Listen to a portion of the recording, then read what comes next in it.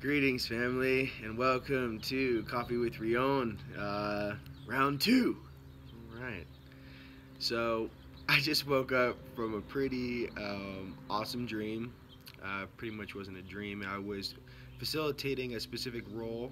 I was talking to law enforcement in 4D, and I was talking to them and explaining to them and the 3D subconscious on Earth. I was in Los Angeles.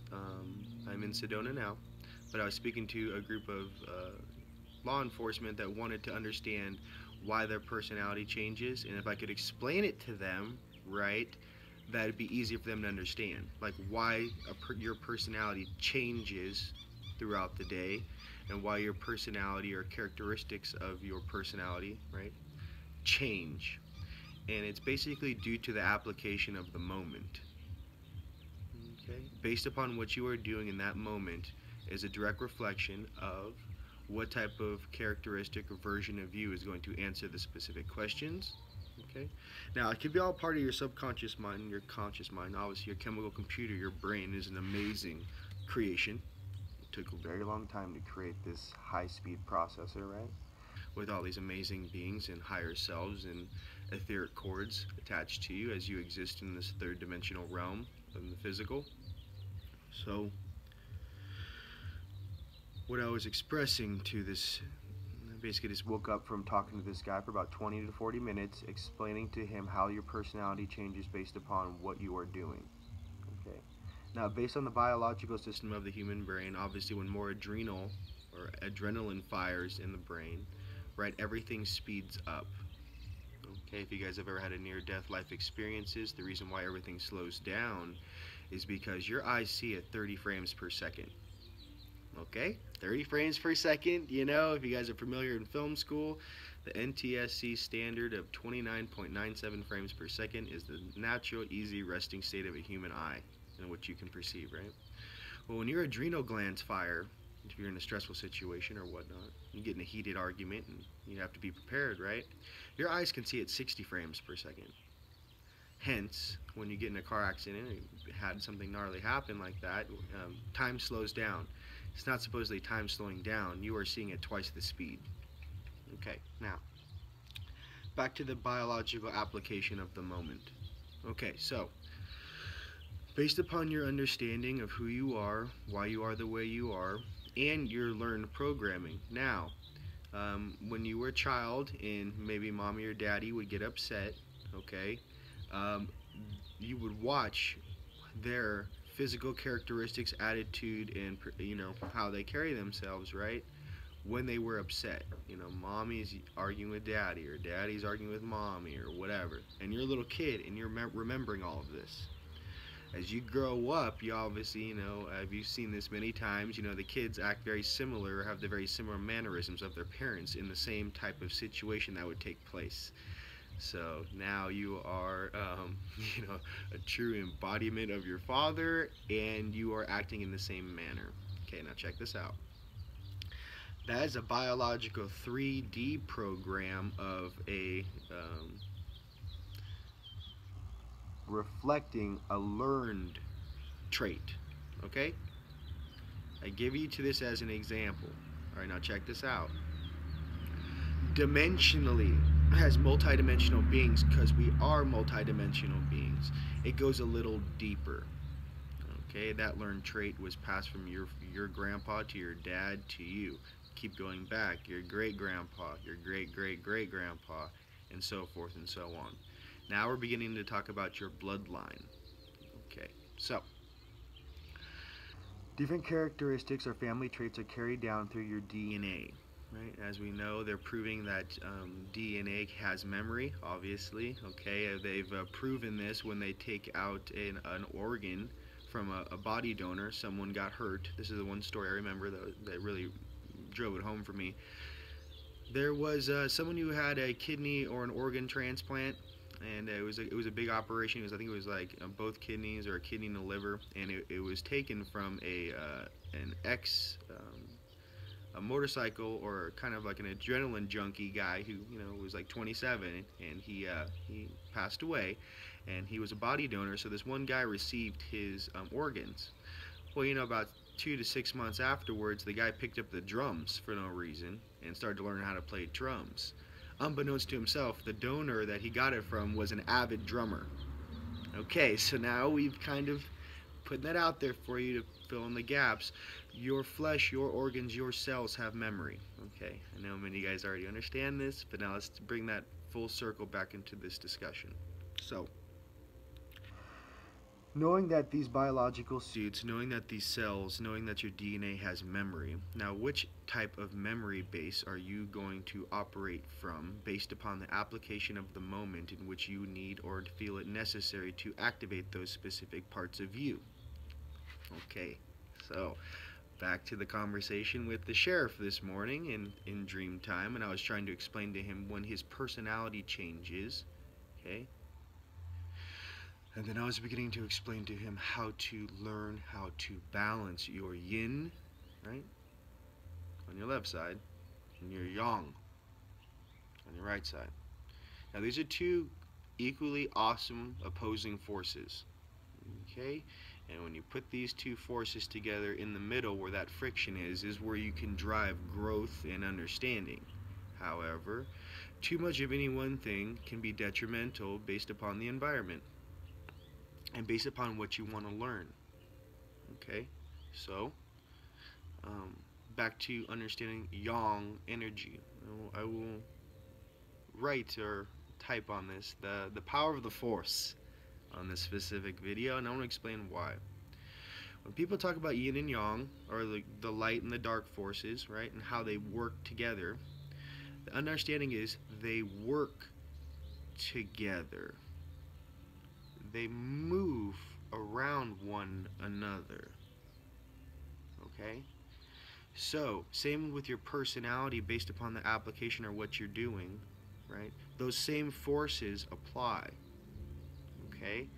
So, when you feel yourself getting into a negative thought form, when you feel yourself being pulled into an auto response program that you have pre-programmed or memorized or learned in your chemical computer in this incarnation to remember, right, that you have a choice to use that operating system or that program of thought or choose something else, right? That's it, right? So as you guys are evolving, as you guys are ascending, as my family, you guys are awesome out there, right? You're starting to pick and choose your life, your path, your enlightenment, right? In a manner that dictates your true function as you walking in your highest destiny. Well, that being the case, you can't take the auto response mommy and daddy program and apply that to every single thing in your life, right, that you have learned, right, and think that that's going to be the type of growth that is necessary for you to ascend or become the being that you truly are. So first thing you got to do is break that programming. Second thing you have to do is repurpose your energy, okay, your positive and your negative, and how, or polarities I should say, and how to functionally use that as an application in your day-to-day life. And I'll explain. Okay, here we go. See, I wake up like this. I'm like, I'm gonna have to share this because this is like cranking, right? So here we go.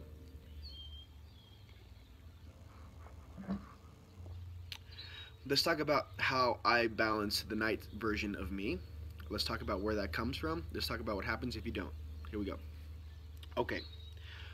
When I go to the gym, every day, every other day, when I'm on the bench press, when I'm doing squats, when I'm doing my cardio, okay, and I get my heart rate over 120, 140, hence my adrenal gland, right, that part of me that wants to fire, that doesn't get a chance to fire in this modern age.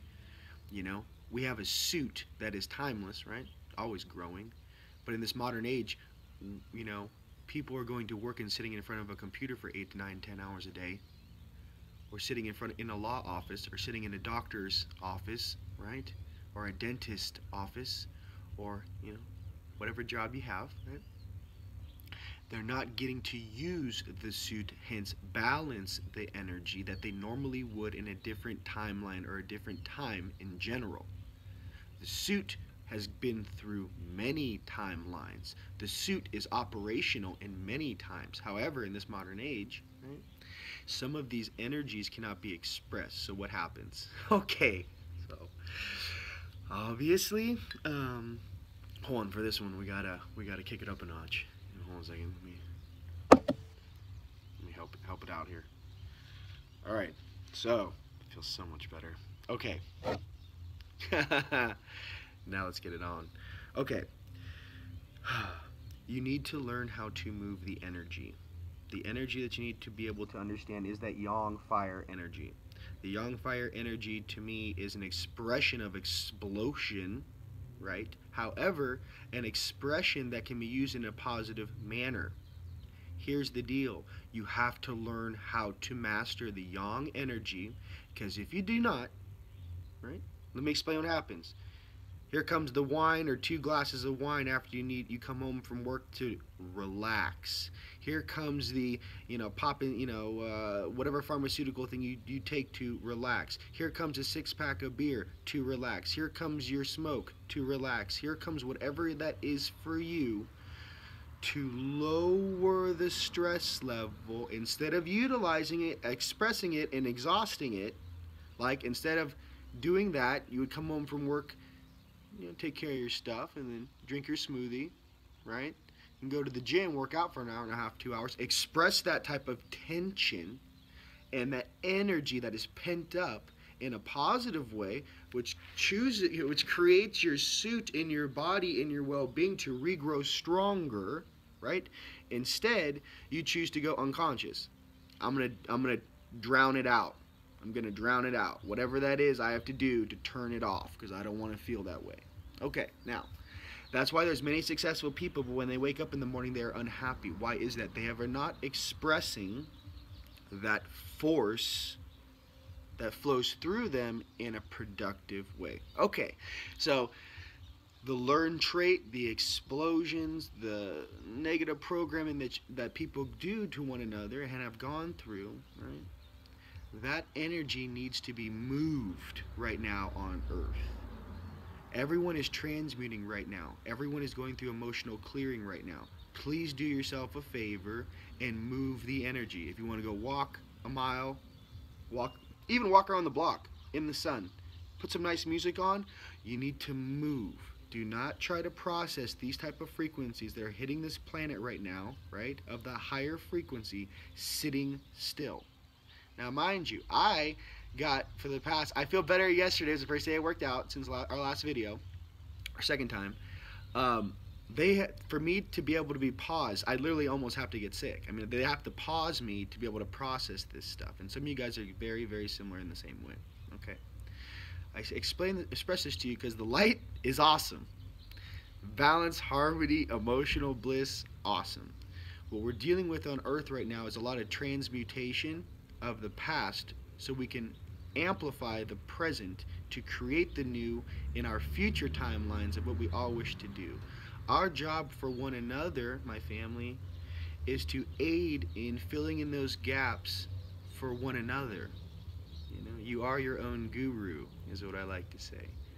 And back to the dreamscape, I was explaining to this gentleman that based upon his situation, the sheriff, right? His personality will change based upon the application. His choice is in the manner in which he uses to listen to. Is he going to listen to the compassionate version of himself, that one that wants to help the people, that can actually pause the moment, look into their eyes, and see that he's dealing with a bunch of emotional children, and calm it down, or choose that more reactionary, violent side, which is basically, grab the guy, throw him on the ground, the whole thing, which is an expression of anger, right? And bottled up yang, but I'm gonna throw you down and hook you up, and I'm gonna hit you a couple times. That's because that individual, that vessel, is not properly balancing his or her emotional field. Hence, it turns into a level 10 situation when if they were more balanced, it would be a level 4, level 5 situation. Okay? I express this to you because these are learned traits, and based upon your profession, especially, all my all my homies, I wasn't ex-military, but a lot of my friends are, and I know they went through a lot of that programming. If you can at least buffer your emotional thought with one breath before you make a reaction, this world would be that much a nicer place. So here comes a situation at you. Here comes a confrontation. If the guy or the girl, say the sheriff, right, could go,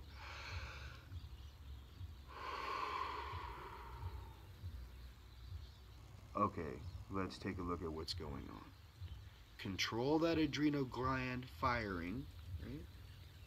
Lock in and focus on what needs to be done, and take that one moment pause. That one moment pause can save lives, and that one moment pause, my ladies and gents across Earth, can change the world. Okay? Because in that moment, you are gathering your clarity to make the highest, destiny choice in that moment before you engage. Coworker at work's going off, about to be a confrontation, for example. Let's flip the script, make it more, chill. Most people have normal jobs. Your boss is ripping on you. You pause. Here comes the information. I need those PTS reports. What is it? Office Space, right? So, if you listen to them, mind you, everything is in the eyes. Okay? Eyes are the windows to the soul, right? So as they're doing that, you just kind of breathe.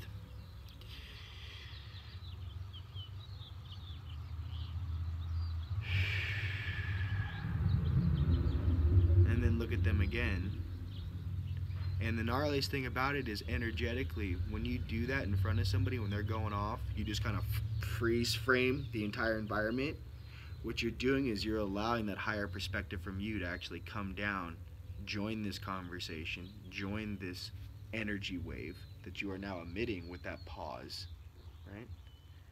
And then now you are all, or both, I should say, in the lower D's, dimensions, right? Viewing the situation. You will see them change like this.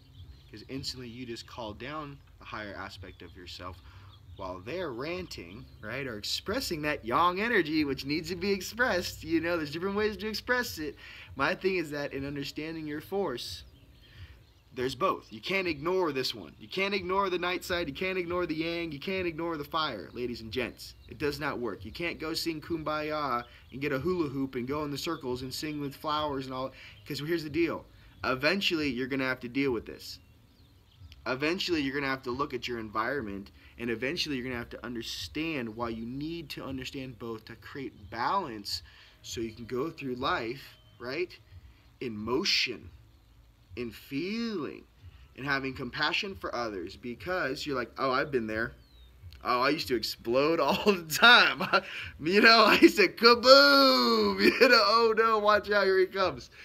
Listen, if some of us here can simply share how we have learned how to control that yang energy, that night energy, that force, that emotion, that frequency.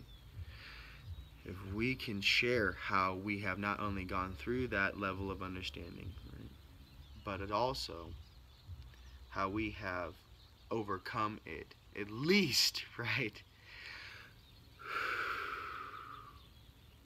with one breath of pause before you make an action.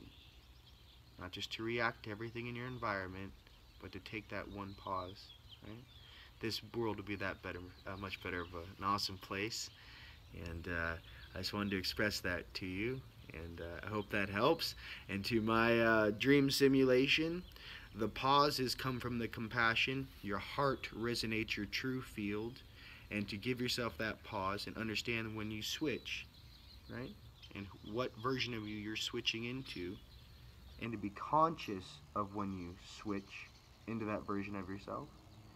Because the goal, ladies and gents, is to stay as the inner child at all times. If you can stay happy and be that inner child, you create that bliss and abundance, right? But if, the longer you can hold on to that. So the longer you hold on to the heart and staying in the inner child, and then deal with the other stuff that comes in, right? The easier it is, right? For you to maintain that resonance, which creates abundance and awesomeness, and you walking on a higher timeline and stepping into your true form. So I Hope that helps, and I wish you the best. Sending love and appreciation from Sedona. If you guys are in town or coming into town, we do have a table over at the Sedona Yoga Festival over at the Hilton. I'd love to see you guys in person. Much love. Peace.